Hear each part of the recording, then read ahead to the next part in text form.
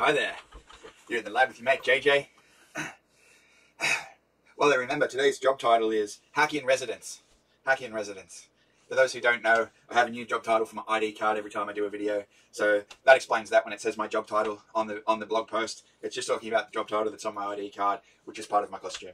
So it's just a bit past 7 o'clock in the morning here in Sydney today.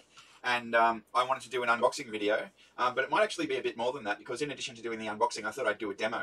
I've got a meeting at 10, so we've got just a bit less than 3 hours together. So I can pop these things out of the box. That's only going to take a minute or two. But then I thought I might make a timer, like a timer circuit based on a 555 integrated circuit, and then we could use these tools and our scope to measure the circuit and just see what it's doing. I suppose I should tell you the thing that I want to demo today, or that I want to unbox today, are these, well, I don't know what I'm going to call them. I might call them IC clips. IC as in integrated circuit. So these things can clip onto an integrated circuit's feet. And on this, well, they're branded here, microchip RW clip. RW usually means read and write, doesn't it? So I'm not sure why they've called it that. Microchip RW clip. That's what it says on these ones. And then there's these ones, which are different, but basically the same thing. SMD grippers and test clips. So these guys call themselves SMD grippers. SMD is, of course, surface mount device. You might also say SMT, which is surface mount technology, talking about the same thing. Now, we'll have a look at these together. I have to say, I considered not doing this unboxing video because the manufacturer of these things hurt my feelings. They seem to be based in China. Their products are manufactured in China. It says made in China. And it's got a part number. I couldn't find any details about it. So these ones are called SDK07, and these ones are called SDK08. When we get over to the bench in a minute, I'll give you a good look at them and what the difference is. But the reason why I thought I might not support this brand is because I really didn't like their material on the side here. Let me just read it to you. It says patent number, and then it lists 2 patents that seem to have been registered 3 years ago in 2020. And then it's got the Chinese statement, and then / an English statement. And in English it says, counterfeit will investigate. Counterfeit will investigate. So this company from China is being heavy about intellectual property for some fucking clips. And let me show you, just with regard to prior art. I have these things, which are great. This one is a long springy thing with a magnet at the end. It's good for picking stuff up, you know, like that. And when I got that, it came with this, which is a springy thing that has a claw that you can put out and then grab. So it's a grabber. I could probably grab, couldn't quite grab my coffee, it's too big. But you get the idea. What could I grab to show you? How about this? I'll grab the network cable on the floor here. Can you see that? Yeah. So I've got a grabber, and it's just a springy grabber thing. And I mean, this Chinese company, they didn't invent probes, you know, like I've got probes over here. This is a probe. Of course, it's not a grabby probe. This one's it's an insulation piercing probe. But I do have grabby probes, like this one here. This is a grabby probe. Its mechanism's a little bit different to what this one uses, but it's a fucking probe. Anyway, this is a hook probe, and you push it out and you hook the thing under and it comes back in. And these probes, as I'll show you in a minute, they work more like this, except instead of having 4 things, it just has 2. And look, I'm not saying that they're not good product. I think they look like an excellent product, and they're going to be very useful, which is why I decided to tell you about them. But I just wanted to have it on record that I'm a little bit miffed about this bullshit about counterfeit will investigate for a fucking probe. I mean, seriously, that patent trolling fucking makes me angry. And the thing that pisses me off is I wouldn't expect it out of China. China's not supposed to be like that, for better or worse, I suppose. Anyway. It just hurt my feelings to have that threatening commentary on the side of their box about how if anyone else tries to make a product like that, they'll investigate. Anyway, and I don't know what jurisdiction their patents are in anyway. They've just got 2 patent numbers. Who knows where they're registered? If you know anything about patents, it's a global system. There's, you know, hundreds maybe jurisdictions. So you can register a patent, but you have to do it per country. Anyway, whatever. So let's jump over to the bench and pop these 2 different IC clips out of the box, and we'll have a look what we're dealing with. And then maybe we can spend a bit of time making a circuit together. Let's make a 555 timer. I haven't done that since I was a kid, and I'm just going to make a real one with a circuit board and my soldering iron. We'll put it together, and then we'll use these clips to connect to various points of the circuit, and we'll feed them through the oscilloscope, and we'll see what we can see. Should be able to have a bit of a signal generator thing going on there. So yeah, it could take us a while to get through all of those things, but if you're just interested in the unboxing, that's only going to take a couple of minutes. So we'll do that first, and then after that, let's make a circuit and have a look at it with these things. So over to the bench. Here we are on the bench, and these are the products that we're interested in. I'll just turn that bright light off. You don't know much luck with the light, am I? How about that? It's a bit better for you, isn't it? All right. Well, the ones that arrive first are these ones, and I think I'm going to prefer these ones just because they're smaller.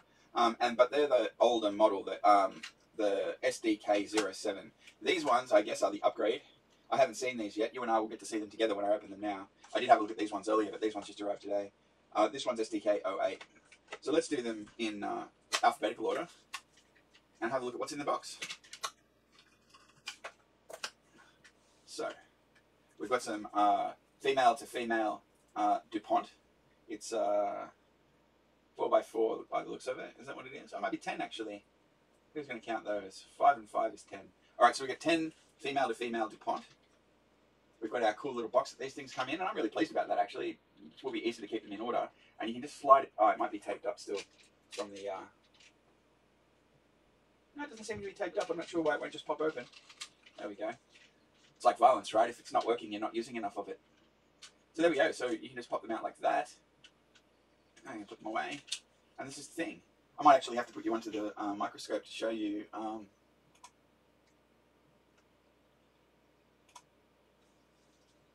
we go. All right, under the microscope we go. Yeah. Oh dear, I seem to have knocked a cable. That wasn't good.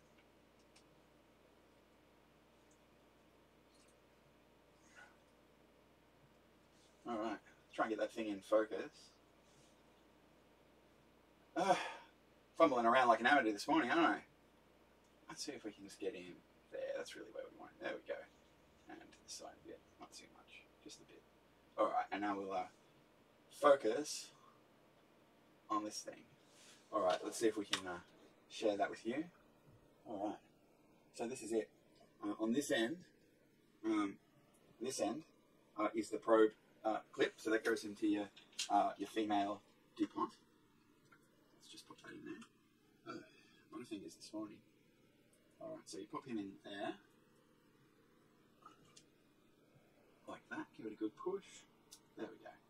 Now you can see when you give this thing a bit of. Let's see if I can. There we go. You give this thing a bit of a push, and the grabbers come out. You see the grabbers, and they can grab onto things. So out come the grabbers for grabbing. Grab, grab, grab. Might be better for you if I put it on a different coloured background. How about that? There's the grabbers. Do you see the grabbers? And they're pretty small, so they can get into a nice tight spot.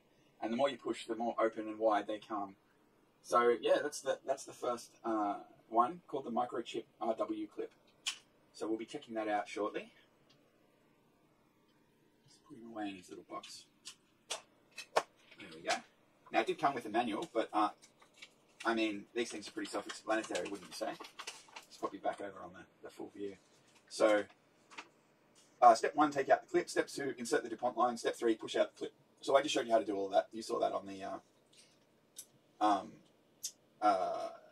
demo I just did in the unboxing, so that's good.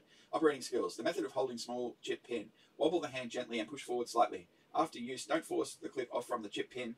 To push out the clip, and gently remove it from the chip pin. If it can't hold the chip pin, please refer to the picture.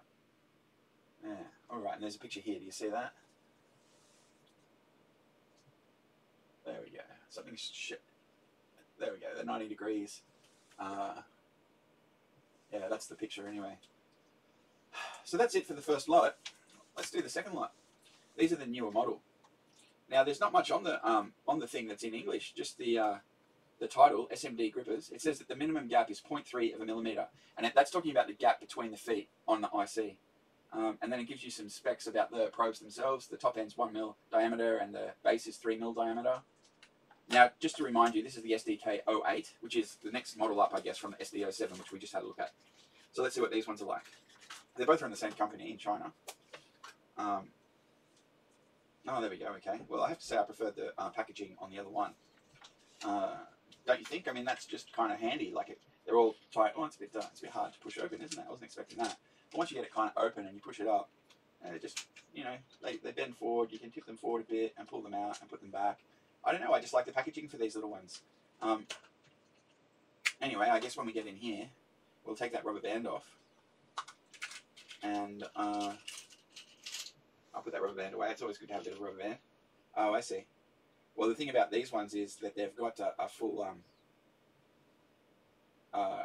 mechanical, like, trigger kind of thing going on. So, you know, maybe they are easier to work with. I don't know. We'll give both of them a go. They're not as easy to store, that's for sure. Look at them. They all fell around in the box. Frankly, I'm not even sure if I'll keep them in the box. I might just keep them loose in my probe drawer. Let me show you my probe drawer. This is it. It's a drawer full of probes. These ones are insulation piercing. These are insulated alligator clips for my multimeter. This is another box of the SDK07s, which we're unboxing at the moment. I've got another box of those already in the thing. I got a bunch of these DuPont things, so that's actually these are for attaching to the various other bits and pieces. So, like, I have these clips. Oh, look, isn't that funny? These clips are exactly the same as the ones we're just about to look at, the patented ones. So I wonder if our Chinese company is going to try and sue whoever made this particular probe, because it works exactly the same way. So really, that whole noise about patent, just silly.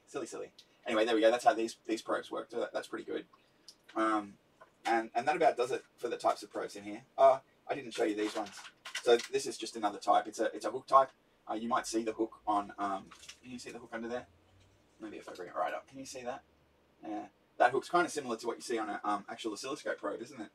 So yeah, I got a box, as you can see. Well, a tray full of probes. It's my. Can you see that's my Logic probes tray. So as I was saying, these things I might just keep them loose in here. I don't know. Or I'll keep them in the box. I'm not sure. Anyway, it's good to have options. So let's have a look at the manual for this guy as well, huh? Well, that's Chinese on that side. Excuse me for a second while I caffeinate. I'm a bit thirsty. You're not really in the lab unless you're sipping on a cup of coffee, are you? Anyway, so these are the instructions. Step 1, insert the DuPont line. Step 2, push out the clip. All right, operating skills. I think it's funny in the instructions they decided to ditch step 1, which is take out the clip. There we go. So it's got simpler. Well done. Operating skills. The SDK08 test clips are used for chips with spacing greater than 0.3 mils. So that was the same. And when I say mils, I mean millimeters, not millionths of an inch. So 0.3 millimeters. The method of holding small chip pin, wobble the hand gently and push forward slightly. After use, don't force the clip off from the chip pin. To push out the clip and gently remove it from the chip pin. If it can't hold the chip pin, please refer to the picture. The picture is the same as it was on the other one. Adjust the front end of the clip with tweezers to make the angle close to 90 degrees. So it's Sudake, 40 volt, SDK08, current 2 amp, patent right. Here we go. SDK08 test clip is a brand new original product. This product has been patented and copying is not permitted.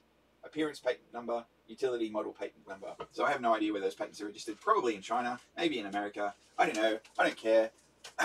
I'm just a little bit sad to see that kind of, you know, threatening, bullying sort of notice on the products that I buy. Anyway, let's pick a blue one. Sorry, a blue one and a green one. I'm wearing these yellow glasses and they change the color of everything. So yeah, just bear with me. I'll figure that out. All right. Well, we've got 2 clips. Let's power up the scope. Let's turn the oscilloscope on. I wanted to show you, check this out. This is my thermal imager. Have you seen it? It's pretty cool.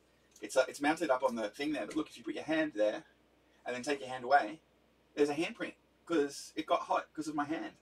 So isn't that cool? You can see it's a bit laggy there. It's got to go through the USB thingamies, so it's a bit laggy. But yeah, that's pretty cool, isn't it? Now I should be able to put you over on HDMI 1. So let's put you back on HDMI. I'm not sure why the bench HDMI isn't working. No signal. I've done something wrong. Oh, I see. So that should come up. Yes. All right, great. So I'll pop you over to there. That's the microscope without light on it. Now, if we want to see Yep, so I just got to put the oscilloscope. I'll just try and get you back on the bench here. There we go. All right, so I've got to enable the HDMI output. So I'll go utility, no, not utility. Oh dear, I'm not sure. Display maybe. Display, no. Utility, more, no. I can't remember what button it is for the HDMI. That was utility. Utility, there it is, I/O, and then HDMI on, and then I press that a couple of times. There we go, should work. Yes, it does, great. All right, well, let me just show you. No, that's not the one. Back there, and then you. All right, so we've got the oscilloscope view there. That's going to come in handy later on. I'm going to jump over to this view. Now, what are we going to do? So we've got these two test clips, the SDK08s. We're going to be having a look at those, and we've got the same again in the older model. I noticed that the SDK08s did not come with DuPont cable, so that's not a problem. Of course, I've got heaps of that stuff. All right, so let's say blue and yellow. Why not? Blue and yellow. Two of those. Ripper. Wow. Alright, well. Now I figured I might as well make an actual circuit with you. Just so that we could, you know, test these things. Oh, look, there's an old circuit from earlier. I thought it'd be fun to make a circuit. I'm just going to power up that soldering iron there. Because we're going to actually... Alright. I know I've knocked my camera. Hang on a sec. Oh. How's that? Good enough. Good enough. So, look, this video's already gone on for a while, and just doing the unboxing of the SDK08 and the SDK07s, which are these, as I've been showing you, just the various types of clips. In the rest of the video that I recorded earlier, I spent like 2 hours trying to make a simple circuit, and things got out of hand. And then when I went to use it, it didn't work. So I haven't fixed it yet. There's a problem with the circuit I've been making. I haven't even tried to diagnose it yet. I'll have a look at that soon. But I thought I'll just tie off this particular video. This is the unboxing of the probes. I think I've given you a bit of a demonstration of what those are. I'm going to do some separate videos to demo these things. So this is not the demo, this is just the unboxing. You've seen everything there is to see about these things. So I'm just going to plug this explanatory note on the back of that video, and I'm going to publish it as the unboxing video. But I want you to know that if you are interested in seeing these probes demoed, or if you're interested in seeing me make the 555 timer circuit, which I'm going to use to demo the probes, you know, then stick around. And the best place to keep up to date on everything is on the blog, which is blog.jj5.net. But if or just subscribe to my channel on YouTube. The thing is, some of the content that I'm going to be publishing later is going to go on my second channel, which is called Elliot's Extras. It's just for the really long form videos of just rambling. It's not high quality material. It's often quite it's long duration. So I'm gonna put the attempt at building the 555 timer. I'm gonna put that up on the second channel, and I'm gonna put this up on the first channel, which is my main channel, and just give you the unboxing of these two bits of equipment. So so that concludes the unboxing of the SDK07 and the SDK08. They look like really cool bits of equipment. I haven't used them in anger yet. I'm a bit miffed about their heavy-handedness with regard to the patent of the thing. I don't think they've got a case that they invented this type of probe. I have other probes that work the same way in my drawer, so I don't like that at all. But I'm pretty sure I'll be using these. They look like they're just the right tool for the job, for a lot of jobs. So that's great. I hope you enjoyed the video. If you're planning to get some of these yourself, I hope I've helped you understand what your options are. Obviously, the SDK08s have the great big honkin' trigger thing on them, and the SDK07, which presumably is the earlier model, doesn't have any such thing. I haven't used them enough to know whether the triggers are actually useful or if they're just the sort of thing that gets in the way. I suspect I'll be using the ones without the trigger, but I'm not certain about that yet. I kind of prefer the storage for the SDK07s, which are the earlier ones. Then they're just simpler, smaller little case, as you would have seen in the video. And then I don't love the packaging and storage for the SDK08s, but I don't necessarily need to keep these things in these boxes. Actually, they might even make good little project boxes for some other, you know, like Arduino casing or something.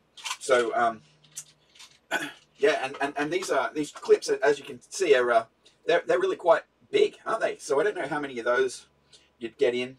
I don't know. Anyway, it's good to have options. So I guess to start with, I'm going to make the SDK07s my go-to solution. But if I find myself in a situation where I'm having trouble attaching them because I feel like I need more purchase on the lever, well then I'll go to the SDK08s. So looking forward to figuring out how I actually use these things in the end, with the benefit of hindsight. So look, that's everything I have to tell you about these things at the moment. Stick around if you subscribe to this channel. In the future, I'm going to be doing a demo of these things, and on the second channel, I'm going to put my first failed attempt at building a 555 timer. So I'll post that now. It's going to be like a 2-hour video or something like that, and it ends in failure. And then after I've posted those 2 videos, I'll have another go at the 555 timer. I'll get one that works. Once I have a 555 timer that works, then I'll do the demo of these things by clipping onto the IC, the 555 IC, and feeding it into my oscilloscope and getting a read on some of those pins through these nifty little SMD gripper test clips. So yeah, look, this video is already quite long enough. Thank you for watching. I hope you got something out of it, and I'll see you in the next one.